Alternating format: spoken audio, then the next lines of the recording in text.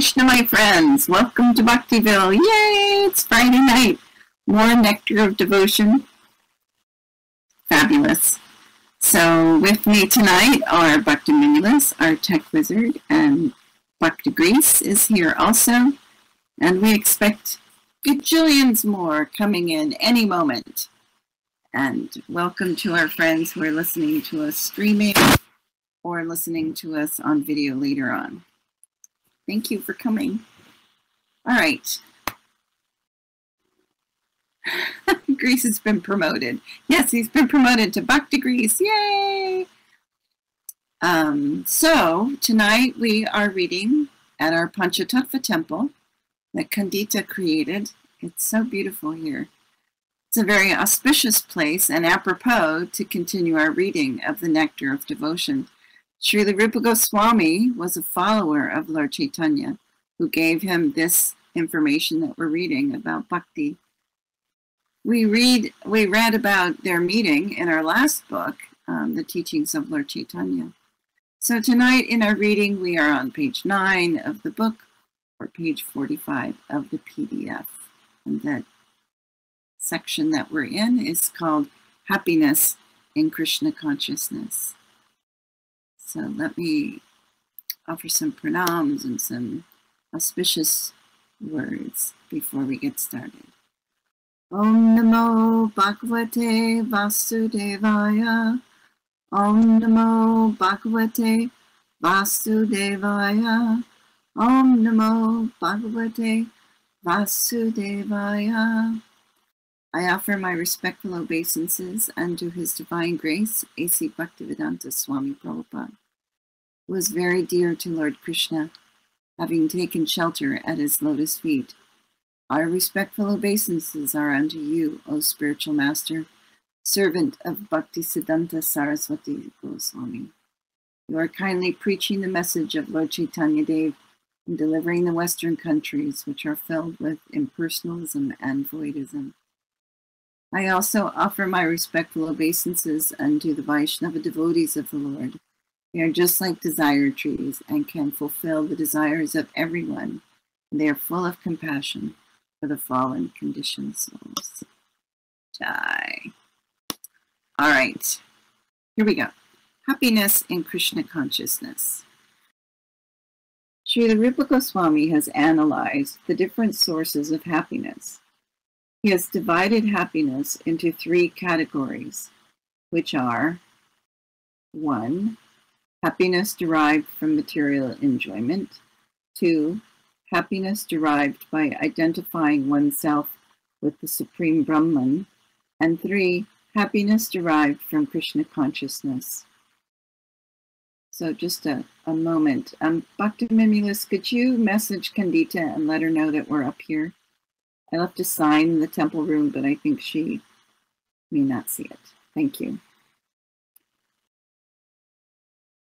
All right, back to our book. In the Tantra Shastra, Lord Shiva speaks to his wife Sati in this way, quote, "My dear wife, a person who has surrendered himself at the lotus feet of Govinda and who has thus developed pure Krishna consciousness can be very easily awarded all the perfections desired by the impersonalists, and beyond this, he can enjoy the happiness achieved by the pure devotees." End quote. Happiness derived from pure devotional service is the highest because it is eternal, but the happiness derived from material perfection or understanding oneself to be Brahman is inferior because it is temporary. There is no preventing one's falling down from material happiness, and there is even every chance of falling down from spiritual happiness derived out of identifying oneself with the impersonal Brahman. It has been seen that great Mayavadi impersonalist sannyasis, very highly educated and almost realized souls, may sometimes take to political activities or to social welfare activities. The reason is that they actually do not derive any ultimate transcendental happiness in the impersonal understanding, and therefore must come down to the material platform and take to such mundane affairs. There are many instances, especially in India, where these Mayavadi sannyasis descend to the material platform again. But a person who is fully in Krishna consciousness will never return to any sort of material platform.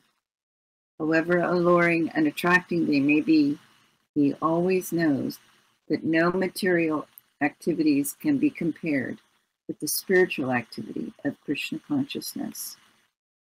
The mystic perfections achieved by actually successful yogis are 8 in number. Annima Siddhi refers to the power by which one can become so small that he can enter into a stone. Modern scientific improvements also enable us to enter into stone because they provide for excavating so many subways, penetrating the hills, etc. So Annima Siddhi, the mystic perfection of trying to enter into stone, has also been achieved by material science. Similarly, all of the yoga siddhis, or perfections, are material arts. For example, in one yoga siddhi, there is development of the power to become so light that one can float in the air or on the water. That is always also being performed by modern scientists. They are flying in the air, they are floating on the surface of the water, and they are traveling under the water. After comparing all these mystic yoga siddhis to materialistic perfections, it is found that the materialistic scientists try for the same perfections. Welcome, Kandita. So actually, there is no difference between mystic perfection and materialistic perfection. A German scholar once said that the so-called yoga perfections have already been achieved by the modern scientists, and so he was not concerned with them. He intelligently went to India to learn how he could understand his eternal relationship with the Supreme Lord by means of bhakti yoga, or devotional service. Of course, in the categories of mystic perfection, there are certain processes which the material scientists have not yet been able to develop. For instance, mystic yogi can enter into the sun planet simply by using the rays of the sunshine. This perfection is called laghima. Similarly, a yogi can touch the moon with his finger. Though the modern astronauts go to the moon with the help of spaceships, they undergo many difficulties, whereas a person with mystic perfection can just extend his hand and touch the moon with his finger. This siddhi is called prapti, or acquisition. With this prapti siddhi, the perfect mystic yogi can not only touch the moon planet, but he can extend his hand anywhere and take whatever he likes. He may be sitting thousands of miles away from a certain place, and if he likes, he can take the fruit from a garden there. This is prapti siddhi. The modern scientists have manufactured nuclear weapons with which they can destroy an insignificant part of this planet. But by the yoga siddhi known as Ishita, one can create and destroy an entire planet simply at will. Another perfection is called Vashita, and by this perfection, one can bring anyone under his control. This is a kind of hypnotism, which is almost irresistible. Sometimes it is found that a yogi who may have attained a little perfection in this Vashita mystic power comes out among the people and speaks all sorts of nonsense, controls their mind, exploits them, takes their money, and then goes away. There is another mystic perfection which is known as prakamya, or magic. By this prakamya power, one can achieve anything he likes. For example, one can make water enter into his eye and then again come out from within the other eye. Simply by his will, he can perform such wonderful activities. The highest perfection of mystic power is called Kamavasayita. This is also magic. But whereas the Prakamya power acts to create wonderful effects within the scope of nature, Hamavasayita permits one to contradict nature. In other words, to do the impossible. Of course, one can derive great amounts of temporary happiness by achieving such yogic materialistic perfections. There's one that he omitted, and it is the one that you can become lighter or heavier. Mahima, heavier than the heaviest. Mahima. So there are 8. All right, let me continue. Foolishly, people who are enamored of the glimmer of modern materialistic advancement are thinking that the Krishna consciousness movement is for less intelligent men. I'm better off being busy with my material comforts, maintaining a nice apartment, family, and sex life.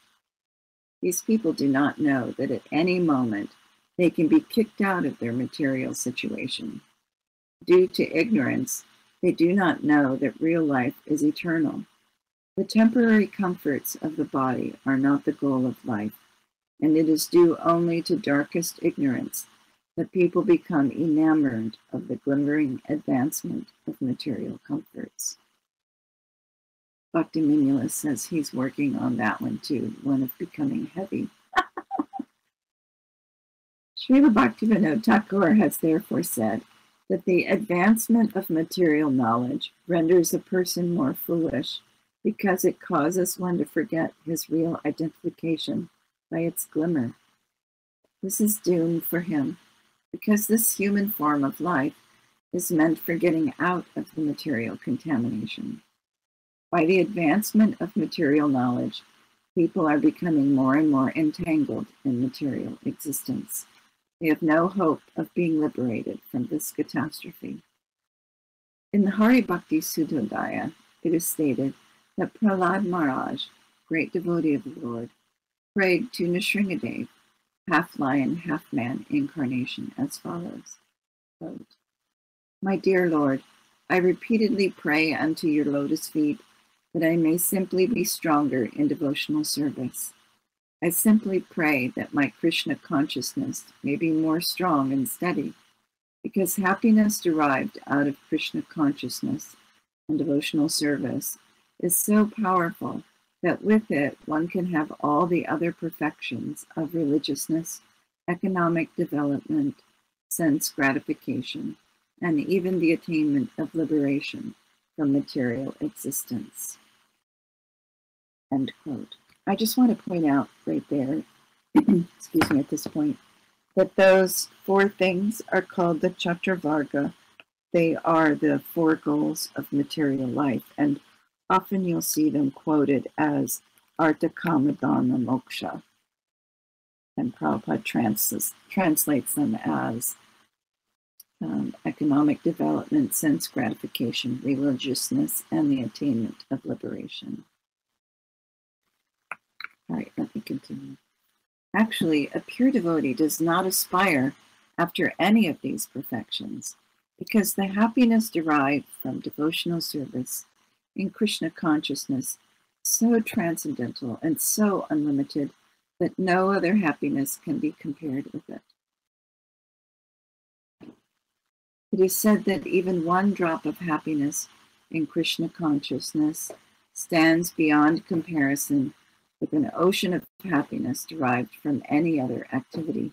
Thus, any person who has developed even a little quantity of pure devotional service can very easily kick out all the other kinds of happiness derived from religiousness, economic development, sense gratification, and liberation.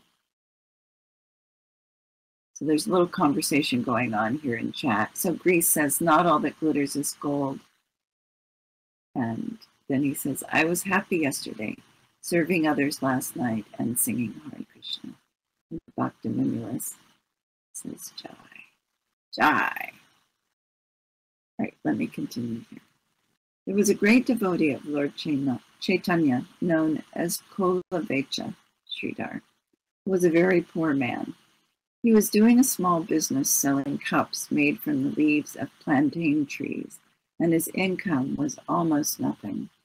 Still, he was spending 50% of his small income on the worship of the Ganges, and with the other 50%, he was somehow living. But Chaitanya once revealed himself to this confidential devotee, Kulavecha Sridhar, and offered him any opulence that he liked. But Sridhar informed the Lord that he did not want any material opulence. He was quite happy in his present position and only wanted to gain unflinching faith and devotion under the lotus feet of Lord Chaitanya. That is the position of the pure devotees. If they can be engaged 24 hours each day in devotional service, they do not want anything else, not even the happiness of liberation or of becoming one with the Supreme.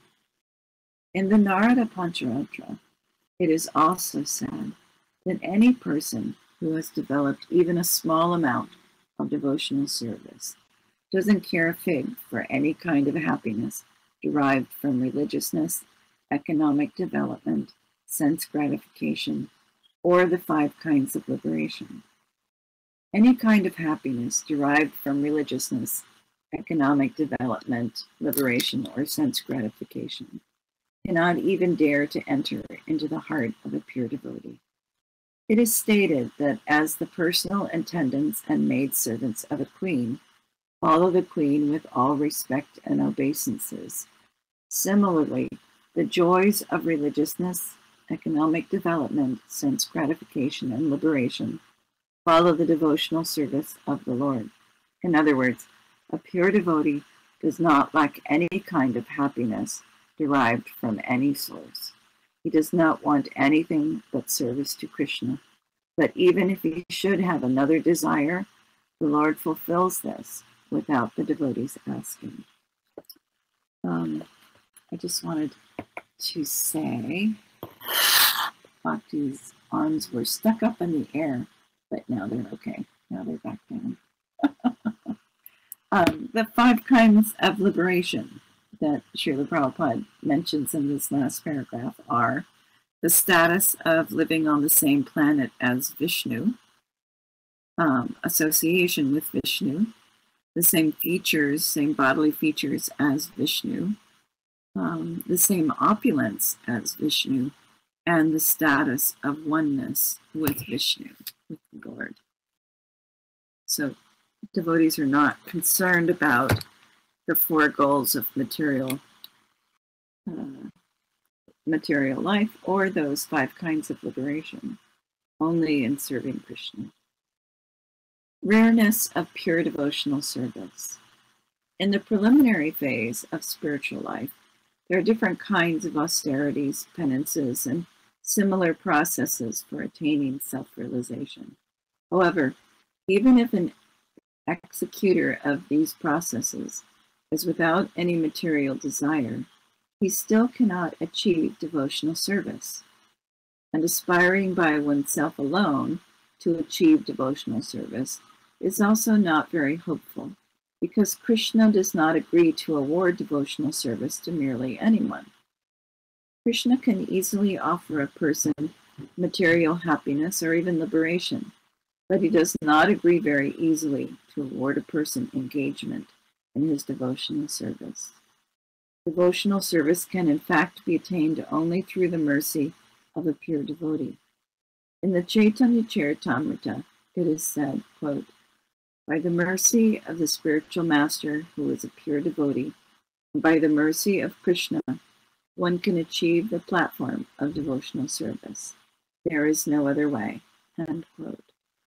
The rarity of devotional service is also confirmed in the Tantra Shastra, where Lord Shiva says to Sati, "My dear Sati, if one is a very fine philosopher, analyzing the different processes of knowledge, he can achieve liberation from the material entanglement. By performance of the ritualistic sacrifices recommended in the Vedas, one can be elevated to the platform of pious activities and thereby enjoy the material comforts of life to the fullest extent. But all such endeavors can hardly offer anyone devotional service to the Lord, not even if one tries for it by such processes for many, many thousands of births. End quote. In the Srimad Bhagavatam, it is also confirmed by Prahlad Maharaj that merely by personal efforts or by the instructions of higher authorities, one cannot attain to the stage of devotional service. One must become blessed by the dust of the lotus feet of a pure devotee who is completely freed from the contamination of material desires. Pandita says, why is Krishna not very willing to give devotional service? Well, we have to keep reading.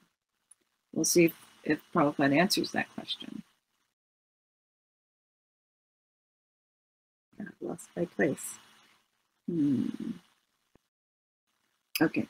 In the 5th canto of Srimad Bhagavatam, 6th canto, 18th verse, Narada also says to Yudhishthira, quote, "My dear king, it is Lord Krishna, known as Mukunda, who is the eternal protector of the Pandavas and the Yadus. He is also your spiritual master and instructor in every respect. He is the only worshipable God for you. He is very dear and affectionate, and he is the director of all your activities, both individual and familial. And what's more, he sometimes carries out your orders as if he were your messenger. My dear king, how very fortunate you are, because for others, all these favors given to you by the Supreme Lord would not even be dreamt of." End quote.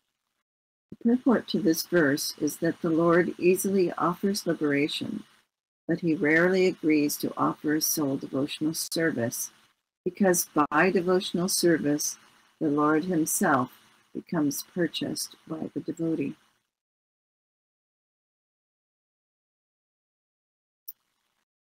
The happiness of becoming one with the Supreme.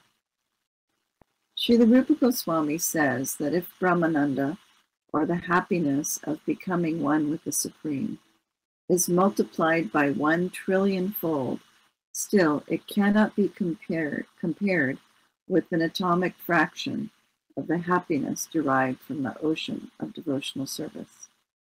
In the Hari Bhakti Sudadaya, Prahlad Maharaj, while satisfying Lord Nrsingadev by his prayers, says, quote, "My dear Lord of the universe, I am feeling transcendental pleasure in your presence and have become merged in the ocean of happiness.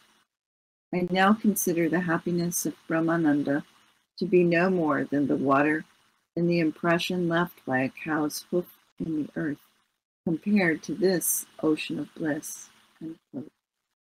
Similarly, it is confirmed in the Bhavarta Dipika, Srila Sridhar Swami's commentary on the Srimad Bhagavatam, quote, "My dear Lord, some of the fortunate persons who are swimming in the ocean of your nectar of devotion, and who are relishing the nectar of the narration of your pastimes, certainly know ecstasies which immediately minimize the value of the happiness derived from religiousness, economic development, sense gratification, and liberation. Such a transcendental devotee regards any kind of happiness other than devotional service as no better than straw in the street." Attracting Krishna. Srila Rupa Goswami has stated that devotional service attracts even Krishna. Krishna attracts everyone, but devotional service attracts Krishna. The symbol of devotional service in the highest degree is Radharani. Krishna is called Madana Mohan, which means that he is so attractive that he can defeat the attraction of thousands of cupids.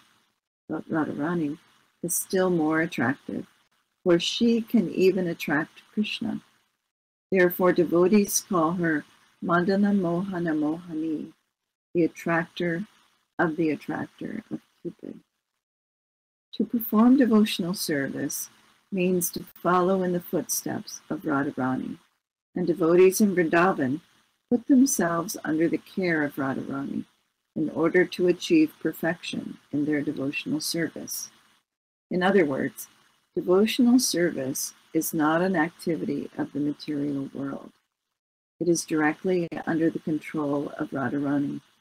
In Bhagavad Gita, it is confirmed that the Mahatmas, or great souls, are under the protection of Daivi Prakriti, the internal energy of Radharani.